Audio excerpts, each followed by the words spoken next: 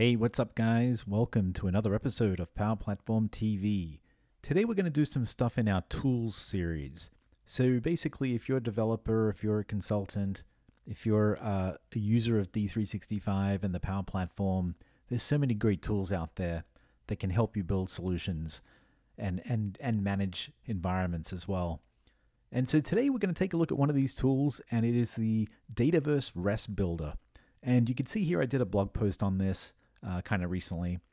And this is one of those tools that you can use a lot, especially if you're a developer. And if we rewind back in time a little bit, there was a tool out there that was called the XrmToolbox REST Builder that was built by Jason Latimer. And that was one of those tools as well that if you were a developer and you worked in D365, you were using that tool all the time. If you were writing any kind of coding and building out apps, you were basically wanting to use this tool that would generate code for you.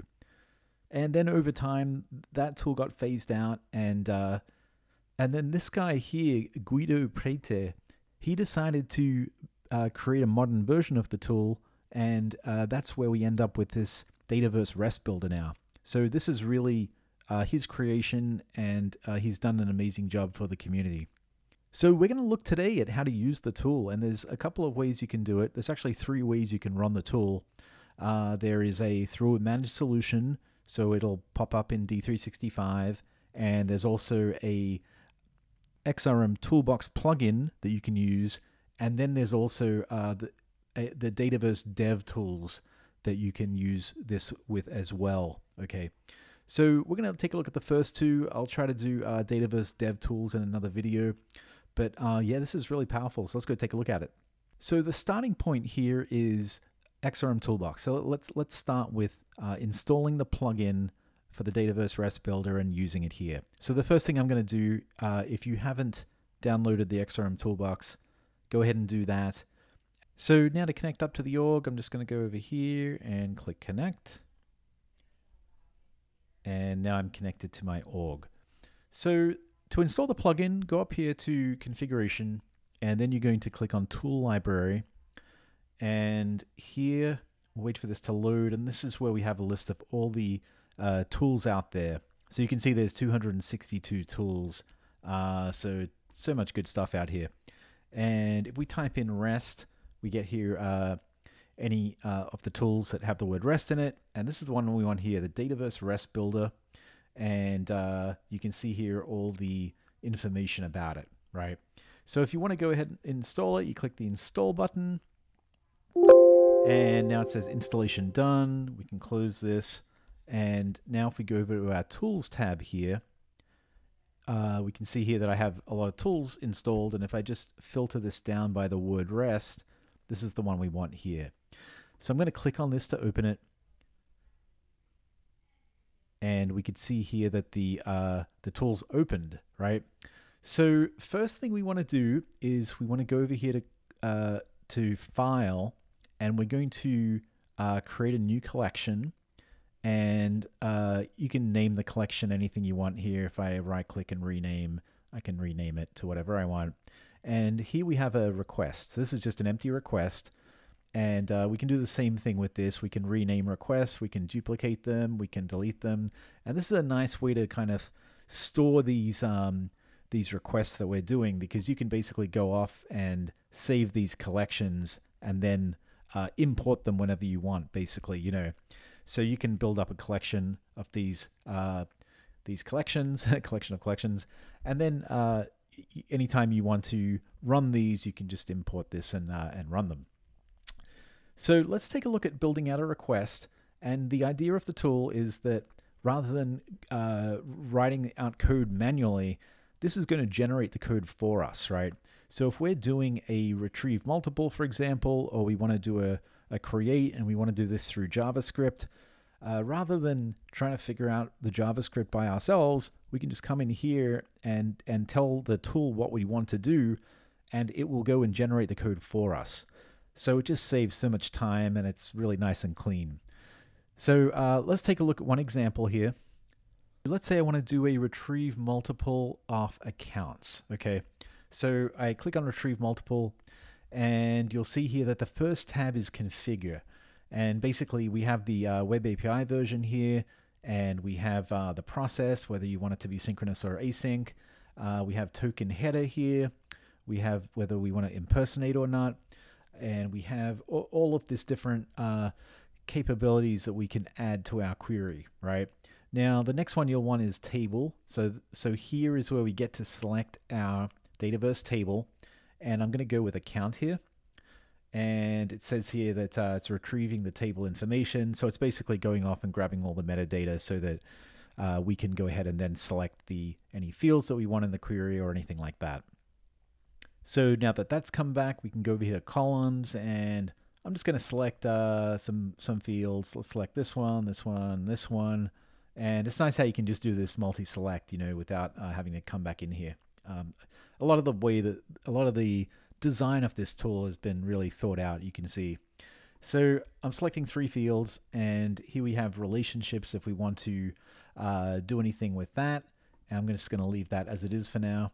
And now we have the filter by and the order by. So let's go ahead and click start to filter by, and I'm just going to do a really simple one. I'm going to do the status, and I'm going to say if the status is equal to, and then you could see here it's automatically pulling these values here, right? So I don't have to think about like, well, this is an option set. What's the number for active? Is it 0 or 1, right? It's automatically pulling this in here. So I'm going to select active here. So I want to only basically pull back accounts that are active, right? And then we can do, and I can continue to add more of these if I want. And then there's the order by. And so I'm going to click on this, and I'm just going to say, let's order by the account name, and we'll make it, and then we have ascending or descending. I'll just keep it at ascending. And if we scroll down, that's all that we have here. And so now our query is basically set up and ready to go, right? So if I were to click on one of these other tabs, like let's take a look at XrmWebAPI, the code's already here, right? So let's take a look at this. So we have here, basically we have the xrm.webapi.online.retrieve multiple records, and we have the account in here, and we're doing a select, and we have those 3 fields that we selected, and then we have the filter, and we have the state code is equal to 0, and then we have an order by equal to name ascending, okay? And then once we get that back, then we're running this success function here. We are automatically logging this out to the console, the results that we get back, and then we are also automatically getting the result and putting it into these variables for each of these columns that have been returned, okay? And you can see here the rating code is a good one here. This has the choice here, and then we have the actual, we have this formatted value. And if there's any errors down here, it's going to output that to the console as well, right? So now note this here, and I did miss this the first time, but this says xrm.webapi is not available when the Dataverse REST Builder is executed inside of the XrmToolbox. So this button here where it says move to the code editor, if we go ahead and click on this, right, it takes us over to this editor tab, and then we have this execute code. And the deal with this tool is that the code of the tool is shared between the XRM toolbox as well as in D365, right? So this code is going to work in D365, but because we're in the context of the XRM toolbox at the moment, if I were to click execute code, then you'll see that it's actually not going to run, right? So that's what that message is back over here, and so we'll see it running properly shortly. But that's really more for you, just so you don't miss this, right? But it doesn't take anything away from the tool. So that's that. If we want to go over to fetch over here, we see that we have the fetch syntax here as well. We can use jQuery. This is already written out for us. XHR is here as well. So if you wanted to do it in this particular way, we can absolutely do that. We have portals here. This is really cool. And you can see here, this is a preview feature, and then it has some documentation links as well. So really nice how how this is all coming together, right? Then we have the editor, that's where we were before, and the results. So once this is run, you'll see that code in there, the data coming back. And then we have here Power Automate. So with Power Automate, if you were to use the list rows connector, then this is basically the input that you can provide to that connector. So you don't have to think too hard about it, right? You just open up Power Automate and you can go and paste these fields in and then just run that flow, and it will pull back the same data because we're doing a list over there and we're doing a fetch on our side, right? Retrieve multiple. So that's Power Automate. Very cool. We have the fetch XML here, right? So if we wanted to throw this into fetch XML Builder, for example, we could do that, and this would run in there. And then obviously fetch queries are used all over D365, so you can use this generated fetch XML query to get back data. And then we have the Power Query M as well. So if you're using Power BI, you can copy this code into Power Query, and then if you're familiar with Power Query, you can see here this is basically getting this from the data source and then running the query here, and so you can basically use the output of this data in your Power BI reports.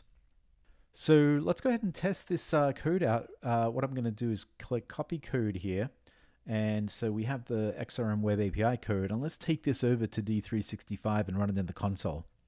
Okay, so here I am in D365, and I'm going to go over to the tools for the browser.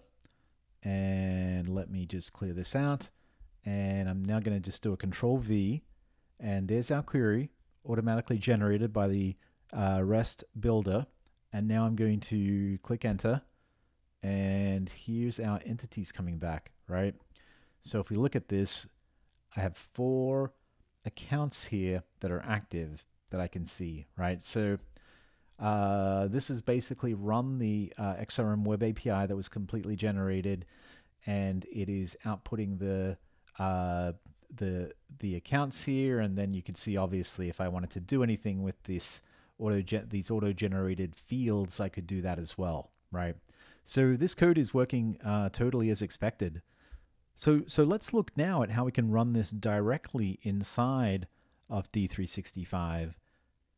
So if we go back over to the post that I wrote, and I have a link in here, so I'm going to scroll down to that link, and so we can see here that we have the managed solution for this, right? So I'm going to go ahead and click on this link here, and it takes us over to Guido's GitHub page, and here is the Dataverse REST Builder managed zip file, right? So I'm now going to click on this, and it's going to download the file, and I have that there ready to go. So now I'm going to go into make.powerapps.com, and we will bring in this solution. So I'm going to click on Solutions. I'm going to click on Import. Actually, first let's change the environment to the correct environment. And now I'm going to click on Solutions, click on Import, and browse, and select the file that was downloaded, the managed zip file. Click Next, and then we can see here the details. This all looks good, and I'm going to click Import. Okay, let's give that a second. Okay, so we see that that has been successfully imported. So now let's go back over to our app, and if I just close this down here, and what we'll do is, so if I click on here, I'm in the Customer Service Hub app now, but if I click on this, we'll see here, the apps will refresh, and we see here is the Dataverse REST Builder, right? So it's in here as a unified interface app, and I can go ahead and click on it. And this is loading up here. And here we have, so this is looking familiar, right? So this is what we saw in XrmToolbox, and we can now go ahead and use it within D365. So if I go ahead and create a new collection, click on request, and then let's go ahead and just do the same thing. So if I do a retrieve multiple, and if I select account, and if we select, so let's go ahead and select the name, and that's it for now. And obviously you make it as complex as you want, but then if I go ahead now to xrm.web API, and if I select move code to editor, and then now it's in the editor, and it says here console messages will appear inside of the results tab. Okay, so if I click on this now, then we can see here that's printing out to the console log the results of the query, right? So all I was really doing is getting back the account name, and then these other fields are coming in as well. So this is now running within D365. So that's a kind of a nice feature as well, just to be able to run this. And I just want to be able to, and I just want to show as well the request types again, because these are important here. So we have retrieve single, retrieve multiple. We have create, update, delete, associate, disassociate, retrieve next link, predefined query, execute a custom API, right? Execute a custom action, execute action, execute function, execute workflow, manage file data, manage image data. So many things that you can, so many types of requests here that you can generate. So it's a really powerful tool. And thank you, Guido, for putting so much work into this. Hope you guys enjoyed. So that's it, guys. If you like this video, don't forget to hit the like button, subscribe to my YouTube channel, and of course check out my blog at carldesouza.com.